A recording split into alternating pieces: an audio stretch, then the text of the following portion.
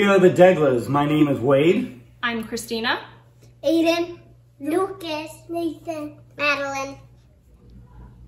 I feel like we both grew up in a Christian education from my parents and your parents, my grandparents, your grandparents. We've always been in the faith, and that's it first starts if that's what you're supposed to do. You're supposed to go to church. You're supposed to do this. But the more you learn about the ministry, the more it's something that you want to do, and you want to get more into Christ. So I haven't known anything else besides Lutheran education.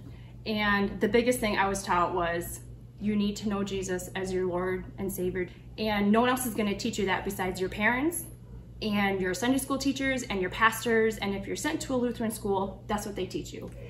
And that's where you start, is we have to start them young. And when you start them young, then they just grow into knowing that church is a routine. And I hope our kids are learning the foundation needed for the real world coming out. When they get older, when they get away from our home kind of thing, I just hope they have the tools in their tool belt to proclaim Christ to other people. And I think that ties in with our talk about leaving a legacy. What type of a legacy do we want to leave for our kids? And for me, my biggest legacy for them is to know that they know God and that they know how to pursue Him. And I know St. John's teaches our kids to know God, and I can see that they are teaching them how to actively pursue God.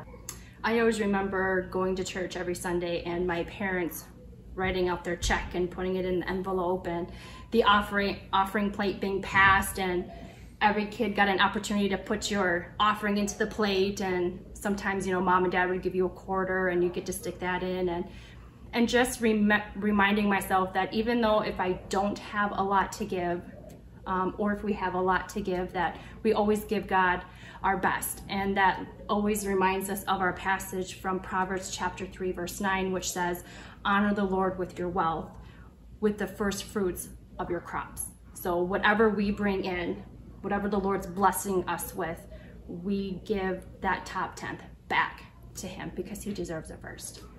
Leaving a legacy is something that takes time over the decades, over the years, given to your kids or what you've given to the church. It's not just something that you do at the end of your life. You got to think of long term there, and in order to do that, you got to start early. Marriage. It's like, what are we going to prioritize in our marriage? What are we going to prioritize with our faith, kind of thing? And the earlier you do that, the more you do it. Choose now, choose this year, not next year, not future. The better legacy you're going to have. Because you can always change the future, you can't change the past, kind of thing. So, starting with today, or starting with this month, or starting with something that can say, hey, we're going to start at this spot, and hopefully we'll build up, whether it's financially, whether it's your giving, whether it's your time to church.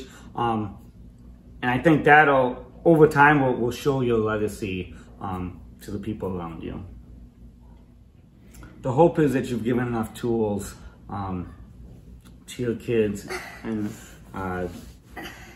that they can have just as good as a living than what we had, or better than what we had as a kid, is what I hope for as they're going out through St. John's, high school, college, and that's just pray is something that I've done, that hopefully I've done a good enough job. We have done enough job that our kids will live towards the Lord.